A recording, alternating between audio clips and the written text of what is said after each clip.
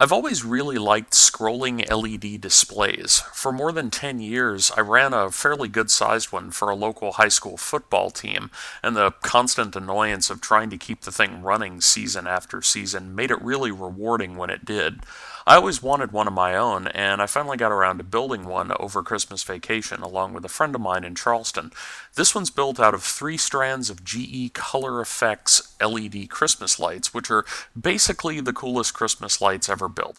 The 3 strands of lights are arranged together in a 6 by 18 pixel grid by repurposing the packaging material they came in. I just split these plastic grid sections in half, connected them lengthwise with some bolts, and then put the lights in and then zip tied 3 of these sectors together into a display. It's not quite as rigid as I'd like, but it certainly was quick.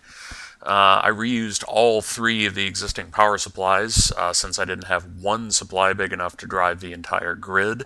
My Arduino Mega is also powered off of the same +5 VDC that drives the rest of the bulbs. We're using 3 digital I/O pins, 1 for each strand, and also there's a common ground bus established because I very rapidly figured out that serial communication gets very sad if you don't have your grounds tied together. Dumb lesson, but a good one to learn. When building a traditional LED display, you pretty quickly have to solve the problem that you have a lot more LEDs to switch than you have I/O pins on your controller to switch them with. The GE Color Effects lights kind of cleverly get around this problem by sticking a microcontroller in each and every bulb. Every individual bulb has a controller, a red, green, and blue LED, and a serial in and out port. They are connected together in the strand in a big daisy chain, and whatever you put in on the input gets forwarded through each bulb all the way to the end. Each bulb is addressed with a 27-bit packet containing the address of the bulb, red, green, and blue color values, and an intensity. Now, the really clever thing about the addressing scheme for these bulbs is that each bulb's address isn't baked in from the factory.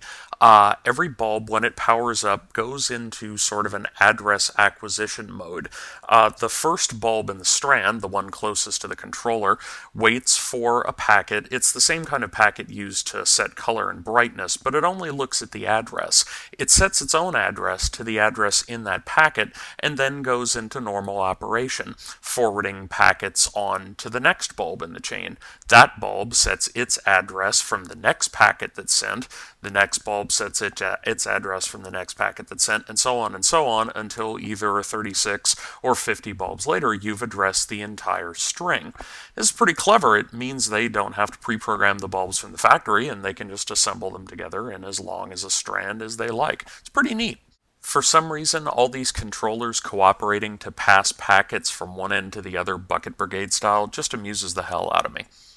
So with a hardware setup like this, the majority of the work to get text to scroll across is in the software, which I can't take credit for. My friend Jason Beeland, with some suggestions and assistance, put together all the frame buffer and text scrolling code. It's all traditional 2D old school stuff. There's a frame buffer and a font array of 6 by 5 pixel font data, which gets blitted into the frame buffer 1 column at a time, and then the frame buffer gets shifted 1 column every frame, and then the whole thing gets dumped out to the display, generating the appropriate packets to command each bulb. Even with fairly unoptimized code, if you take all the delays out, it can scroll far faster than you can read it, so there's plenty of room for expansion. And once the lights get a little cheaper, I'm thinking of at least doubling the size of the array.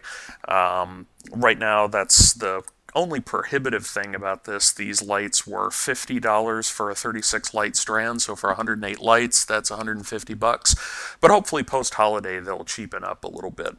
So if you have any questions, feel free to leave them in the comments. Happy New Year and good hacking, everybody.